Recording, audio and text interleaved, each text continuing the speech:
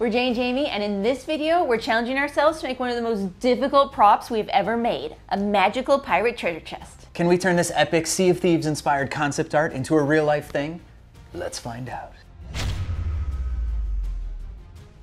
What makes this so difficult is there are so many parts. There's the wood and metal foam work, there's 3D printing for the latches, hinges, and skulls, there's special effects, there's so many things. This concept art is based on the game Sea of Thieves, which is a pirate game that has basically the best art style ever. We're huge fans of the game and the art, so when we went looking for a piece of concept art, we came across this fan-made piece by this artist right here. Incredibly talented illustrator. You should definitely check out their Instagram. To get things started, we went into SketchUp. The concept art had a bunch of different angles of the box that they drew, so we were able to bring that into SketchUp and figure out what size we wanted it to be. From SketchUp, we were able to take all the dimensions and use those to make a full-size cardboard mock-up, which is right here. A mock-up is cool because you're actually able to see the dimensions and size and design and see if you really like it or not. So now we know we love our design, we can cut out our real pieces from the real material, which is XPS insulation foam. This is what we use to make our tombstones and the dark portals. It's gonna be perfect for like the rigid wood parts. For the like metal banding that's gonna go around it, we're gonna use EVA foam and some other things. I don't know, we'll use some stuff, don't worry about it. But we gotta start with this. We grabbed the dimensions of our SketchUp file, laid it out on our foam with a marker, and then got to cutting.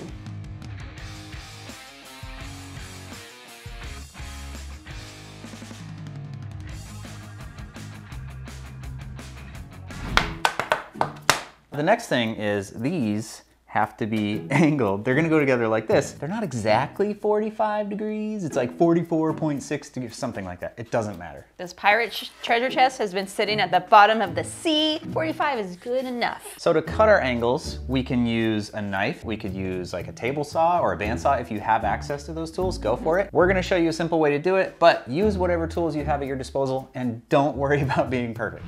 This is the face, so it's gonna go in like that. So we're gonna take our square, which is shaped like a triangle, and gonna put it kind of right on the edge there, and then we can mark right there. So now we connect the two lines on the back side, and that's gonna give us a reference for where to cut. So I can use a knife to cut off most of that, and then we'll use a rasp to kind of clean up the edges. I wanna say that I got a pretty fat ass angle there. That is really good. No saw, no problem. I'm still gonna use a saw.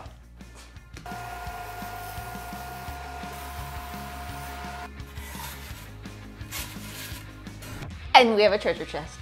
We finished cutting the angles and we did a dry assembly. It's not glued up yet, but this helps us visualize. Because all these pieces are angled and stuff, the bottom is not flat. We need to attach this piece to this piece. Here's what we did. See these toothpicks?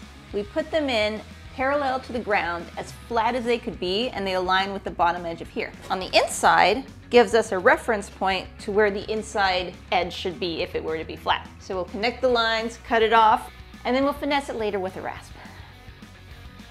That totally works. But before we assemble, we need to do texture. We could do this after it's assembled, but I think that when we're able to lay it flat, it's gonna make it much easier. So there's two layers of texture we're gonna do. The first is basically a big line in the middle to make it look like two planks of wood. And then next we're gonna come in and give it a little bit of wood grain. The easiest way we found to do that is with a flathead screwdriver. So you're gonna wanna push into the foam pretty hard with just one corner of the screwdriver. We have wood grain. That looks amazing. Hey, we've got it. It's got texture and we re-dry fit it back together. Everything's lining up perfectly. This looks so cool. The other thing we did was the top of this. So instead of cutting exact angles, what we did was cut what's called a rabbet, which is basically like a groove that goes all along the edge. It fits right back in the top. Finally ready for glue. To glue the chest together, we're gonna use clear Gorilla Glue. And it's super easy to use. You just spritz a little bit of water on there, stick it on, tape it together. Beautiful.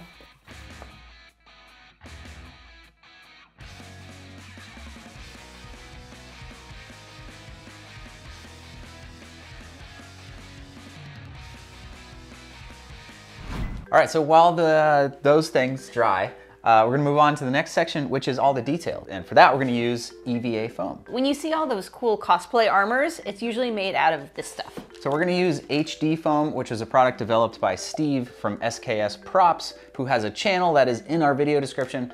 Awesome artist, he makes tons of weapons and costumes and armor and just amazing stuff. So why EVA foam and not just do the whole thing out of pink foam? So the pink foam is too thick and it's kind of a pain in the butt to reduce the thickness. This happens to be the perfect thickness and it's flexible, so it'll glue like really nicely onto the surface of the chest.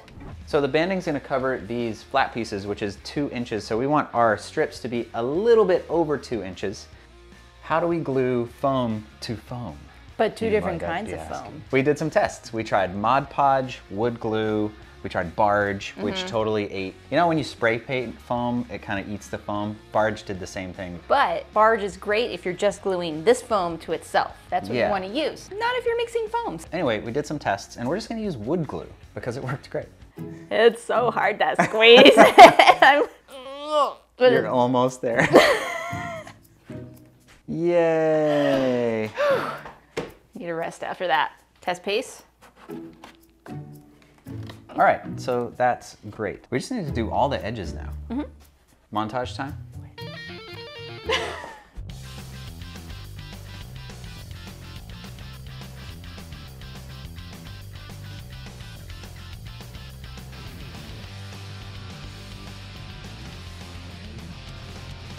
What do you think of this treasure chest?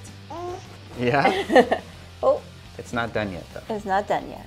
But we got all of the pieces on and now we gotta wait, what, I guess till tomorrow for everything to dry. Yeah? You're all done? All done. Well. Tape's off and it's secure. It looks less like a cooler and more like a treasure chest at this point. The pirate igloo. Yeah, the pirate cooler. Igloo chest. Yeah, it's full of grog. For the long corners of our chest, we're gonna use EVA foam again, but this time we're gonna use the 6mm. We could use the bigger one, but since we have it, this will give us a little bit more depth and texture. One of the first tough design decisions we had to make was to not include the bones on the corners. We really wanted the skull and the effects on the front to be the focus and to keep the rest of it a little bit understated. So the metal's gonna be on the corner and we want it to look clean. So what we're gonna do is cut the foam at like an angle, and that way when you flip it over, you have one piece of foam that cuts into two and it can come together at an angle like that. We also cut some extra pieces of the 10mm foam because these are gonna go on the outside corners as like little corner guards. To glue the foam together, we're gonna use Barge. Barge is a contact cement, and the way it works is you apply it to both sides of your piece. So you'd be like here and a little bit here. Then you let it dry completely, which takes about 5 minutes. Stick it together, and then it bonds instantly. This stuff smells really, really bad, so make sure you use a respirator when you use it.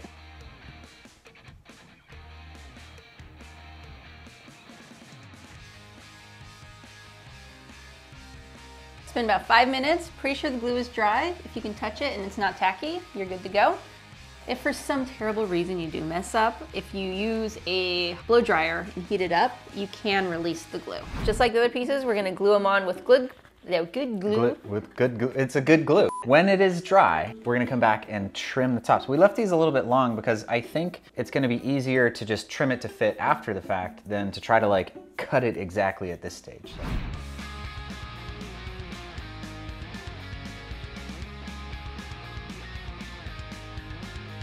Don't break our chest. It's so light. All right, back tomorrow? Yep.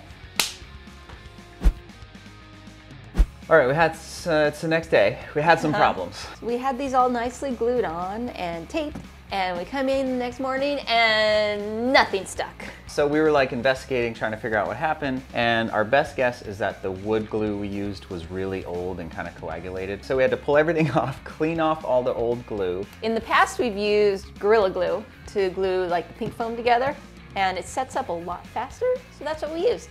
And it worked great. We probably should have used that from the start.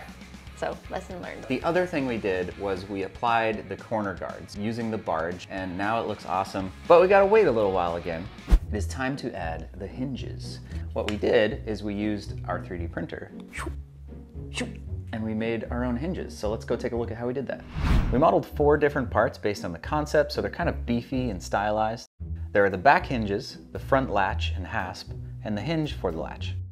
The latch will get glued into the hinge when they're done printing because it'll be easier to print this in 2 pieces and easy to put together. The hinges are what's known as print-in-place models, which means they print as a single piece but still function normally. It's really cool. Once everything was all prepped, it was off to the printer.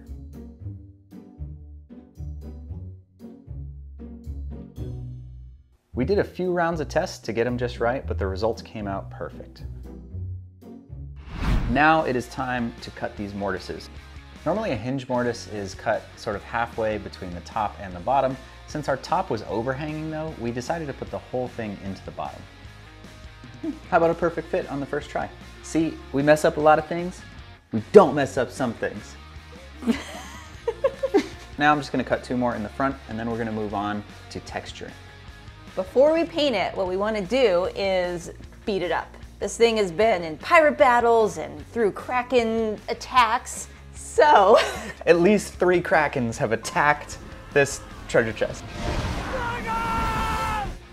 It cuts like butter, so you just need a light touch. You're gonna make little divots in there and round over the edges. Just add all those fun battle scars. Just like a scar on your body is a memory and it tells a story, you want marks like this to make this piece feel like it's been in the world. So we've got a couple on the back, and now I'm going to show you how we cut some in the front.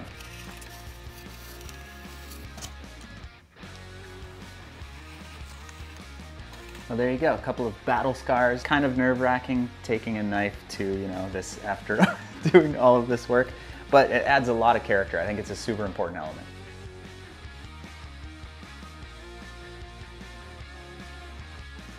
Almost ready to put a coat of sealer on, but before we do that, we got one last thing to do, and that is put a little dab of dap. Dab of dap. Dab of dap? A dab of dap. So any of these like big gaps like there, we can use some of this.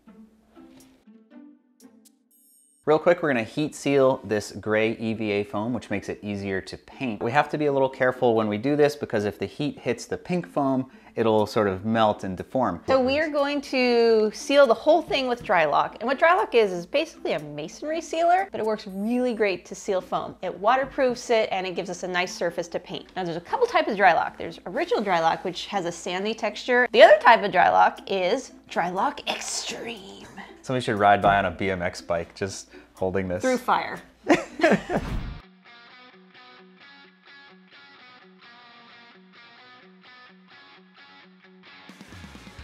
All right, we're gonna wait 2-3 hours for this to dry and then we're gonna take the next step. Now we're gonna stick with the concept arts, which means we're gonna make the wood kind of a purplish color, which is really cool because it gives it kind of a supernatural look. Technically it's called plum.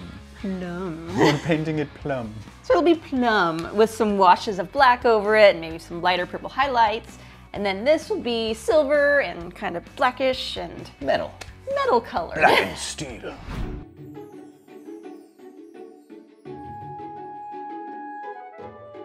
We almost used a whole bottle of paint. It's so much paint. The Drylock is so thirsty, it like really soaks up a lot. But I love this color. It's like purple heart wood. It's kind of Yeah, cool. totally. It totally looks like purple heart. After 2 more coats of plum, we use an obsidian metallic paint to do all the metal. We also use the same stuff for the 3D printed hinges and all the metal parts.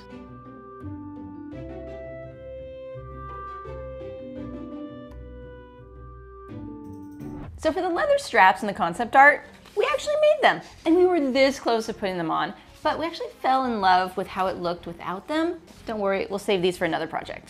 So this is always, for me, the scariest part, because we have this pristinely painted box, and now we have to mess it up. The nice thing about painting though is if we totally screw up, we can just start over again. We can. It'll take some time, but we can just paint over it. For that reason, it's worth just going for it. Just being like, hey, you just gotta make it dirty. Just commit. And if we totally screw it up, it's okay. Don't worry about it. We're gonna start with a wash. And what a wash is gonna do is give us some shadows in our dark areas. To do that, we're just gonna take some black acrylic paint and water it down.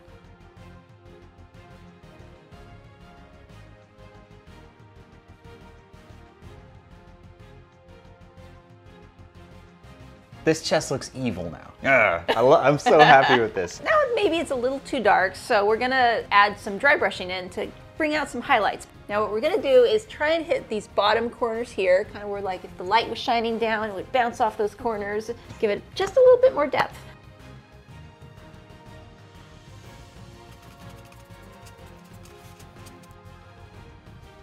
That's so cool how just that little bit of highlight makes it look like metal. I don't even know what to say. I mean, it was like very bright and purple, then it was really dark, and now it's just got, I don't know, there's a lot of contrast. I think there's a lot of depth. This is just excellent. Very nice job.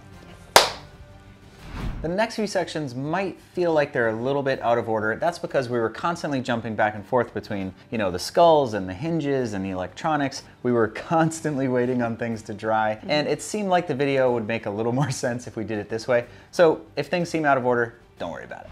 We're still waiting on things to dry. So many things need to dry. So many things. But we're gonna work on the skull in the meantime. This was 3D printed, and the model was done by an artist we found online who specializes in Sea of Thieves style art. It was perfect for this.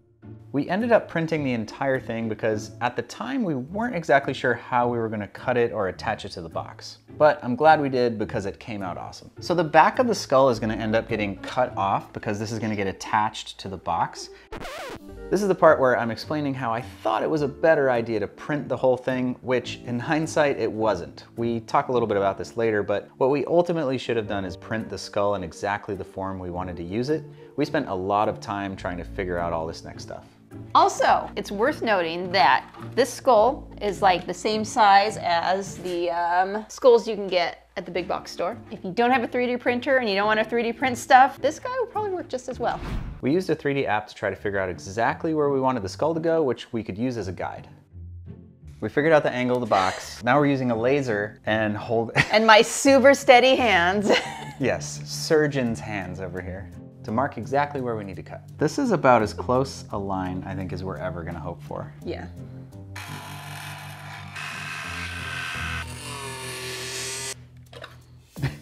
Okay. Is it gonna fit? He fits! That's pretty good, man. Not bad. Am I centered? Not perfect, but mostly fits. Come on. Yes. Woo! Woo! So we printed 2 more of these. We also printed the jaws and the teeth, and we just glued the teeth back on. It probably would have been easier to just print them with the teeth in place, but whatever, we glued them back on. It's fine. Other thing we did is we primed everything with just a spray primer to get it ready for painting and stuff. For the front skull though, we are going to draw some cracks and cut the cracks out. That way our blue glowing smoke will come out not only the eyes, but the cracks as well. In hindsight, I think we should have tried to print it in this state. Yes. Like the full state with the cracks and the eyes and the whole back. Totally. The lesson is, if we had planned ahead, this would have saved a lot of time. This is the fun part. We get to paint these, and to do that, we're gonna use an airbrush. This is new to us. This used to belong to my grandfather, actually, who made really amazing model ships. We started off by spraying on sort of a beige colored base coat. Next, we used some light browns and some slightly darker browns just to give it a little variance in the color. And then we used some black on the eyes and the nose for the side ones. To bring some of the highlights back in, we hit the edges with a little bit of dry brushing. I mean, for not knowing much about airbrushing, I'm pretty happy with how this came out. Now, we gotta figure out how to attach these things. We have somewhat of a plan. We have an idea. That's being generous. There is an inkling of an idea. It worked. First try, too. We only had one idea. So if this didn't work, I don't know what we're gonna do. But it did work, and now we're gonna show you how we did it. First, we centered the skull on the box, and then we used a toothpick to mark a little tiny hole where the temple meets the box. Then we glued our toothpicks into the skull using super glue, and then we put hot glue on there for extra strength. Then we applied some Gorilla Glue to the end of our pokey jammy sticks, and we didn't even need to clamp it because it was a beautiful pressure fit. Once the glue dries, we'll fill in any gaps with a little dab-a-dap, and then we'll touch it up with paint. To make the fog part, we are gonna use the micro fogger. There's so much. So much. It's battery powered and small, which is great because you can fit it in almost any prop without having to run like big hoses from your giant fog machine. It even has a remote, so you can power it remotely with the remote. You can also hook it up to like an Arduino and power it that way. A lot of cool options. So this is gonna go inside the skull. And we took an LED strip that has a rubber waterproof coating around it, soldered some wires on it, and we've got to fit all this stuff inside this little skull. The LED strip got hot glued into the skull and angled so the wires could come out the bottom and be hidden. We have to drill a hole in this box for this hose. Drilling pink foam is pretty horrible, but if you go really, really slow, we can make a pretty clean hole.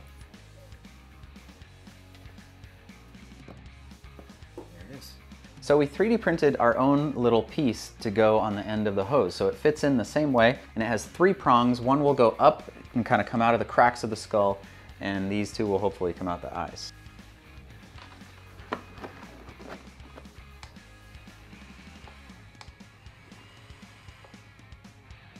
Okay, that works pretty well, but not exactly right. It's coming out the eyes, but not quite enough up. So we're gonna do one more tweak. We'll 3D print another piece. We'll check out what that looks like after. Now the side ones are permanently attached, but this one needs to be able to come off and on in case we need to replace the lights or just mess with it at all. So we're gonna use magnets. We cut some pieces of the 10mm foam, and then we glued a magnet inside, and then this other magnet will be glued to the box. And now we just need to attach these to the inside of the skull like that.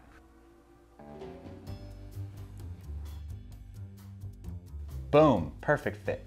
Before we attach the hinges to the top of the box, we're gonna install our Arduino and our battery pack, which control the lights and the microfogger. These are all components that we're gonna wanna take off again someday and possibly replace or repair, so we don't want them permanently attached. Hot glue is perfect for this. This thing needs to get charged and we need to refill the fluid periodically, so we need to attach this in a way where it's easy to get back in and out. We glued these down, and now we're just gonna use some zip ties.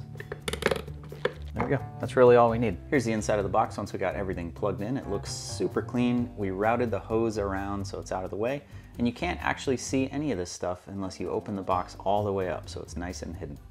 It's time to attach the back hinges, and to do that, we're using drywall screws. These are nice because they're actually got this cool blackish, like gunmetal color, and they have nice big threads, which are gonna help with the pink foam. These aren't meant for some sort of super strong strength, but it will be enough with a little bit of glue to hold them in place and to have the box open and close normally. So all I'm really gonna do is put it in place.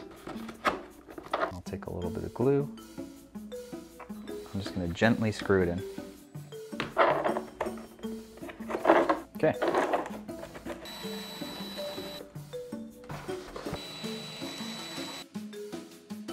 Finally, with the latches in place, we can put the bottom parts in, and those just got lightly screwed into the foam. Next, it's onto the handles. We're gonna make our final handles out of EVA foam. Because it's a little flexible though, we are going to sandwich in some wire between 2 layers. That way it gives us a little bit more rigidity. After that, we use the rotary tool to shape the outsides and give them that rough metal look. We hit it with a few coats of Plastidip to seal it. Next, we use a little barge to attach the small metal hinges. And finally, painted it with the same obsidian metallic paint. To attach the handles, we put a little bit of Gorilla Glue on the back of the hinges and gently screw them into the foam. Perfect. For the jaws on the side, we used the same trick with the toothpicks. We marked the location, glued them into place. The only tricky part was fitting them around the handles so it looked like it was biting down on them.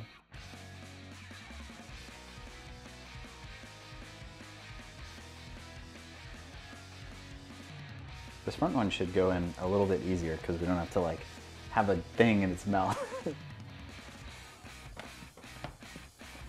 Ah!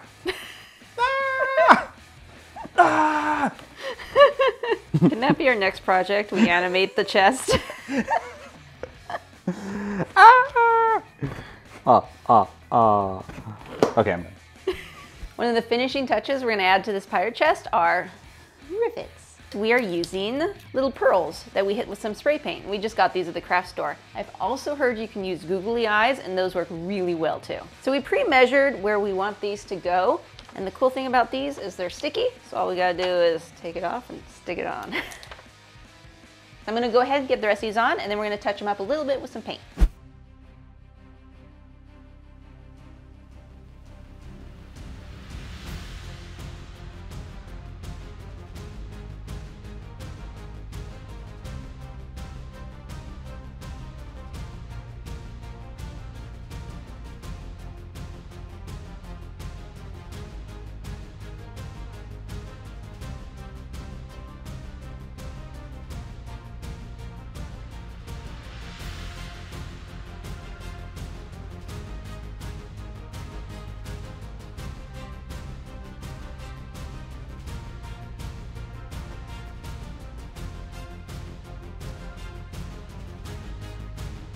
Even though we weren't perfectly faithful to the concept art, I think this thing is amazing. So hopefully we did it some justice. Maybe in a future video, we can find out what secrets are locked inside. The thing about a project like this is it took us an incredibly long time.